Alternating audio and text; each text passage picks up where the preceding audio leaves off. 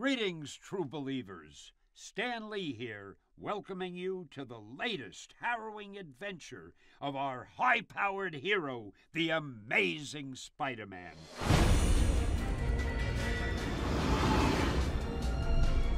The fact that I had something to do with his origin, and that today he's one of the world's most recognizable and popular superheroes, well, as you can imagine, it's a great feeling.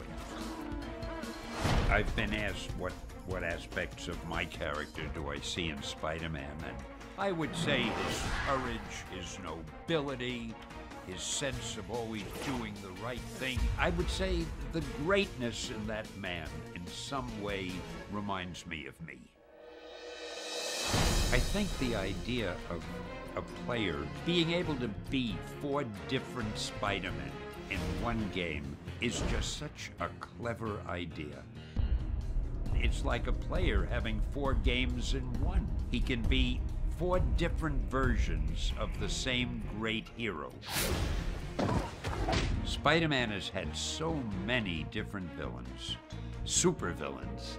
I think one of my favorites has been Kraven the Hunter, because he's a little bit different than most other villains, and there's even something likable about him, even though he's a villain.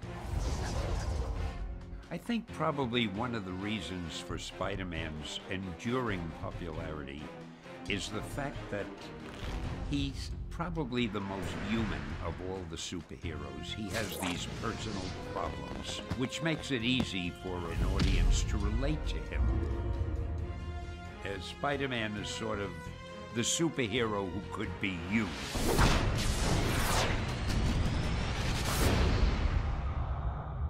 For the latest Spider-Man game news, check out SpiderManDimensions.com.